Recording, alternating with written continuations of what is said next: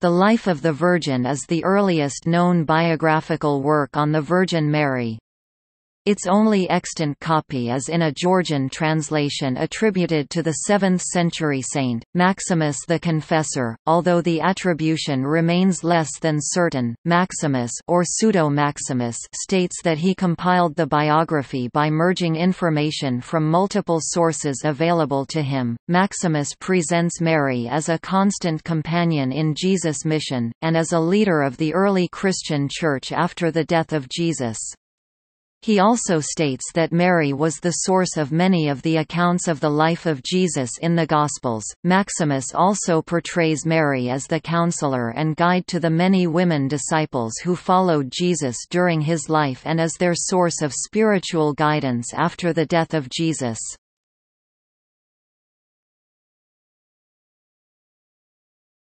Topic: Authenticity.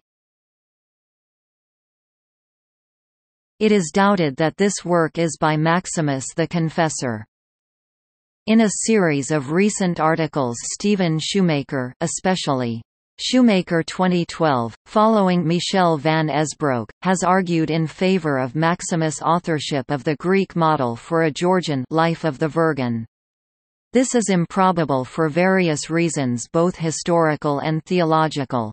In short, first, the argument depends on the notion that Maximus spent some time in Constantinople in the period c.620–26, which lacks direct attestation. Second, none of Maximus' characteristic preoccupations appear in the Life, and in turn none of the Life's central themes appear in the fleeting Marian reflections contained within his genuine corpus. Third, there is no extant Greek manuscript which witnesses the text, in whole or in part. Fourth, both admirers of Maximus, e.g. Sophronius, John of Damascus, and those who describe his works, e.g.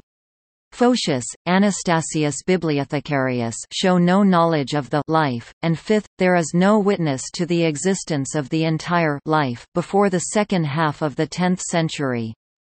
For the arguments in more detail, see Booth forthcoming.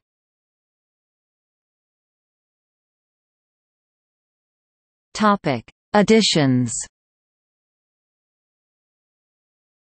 Maximus the Confessor, The Life of the Virgin, translated, with an introduction and notes, Stephen J. Shoemaker, trans. New Haven, Yale University Press, 2012, ISBN 0300175043.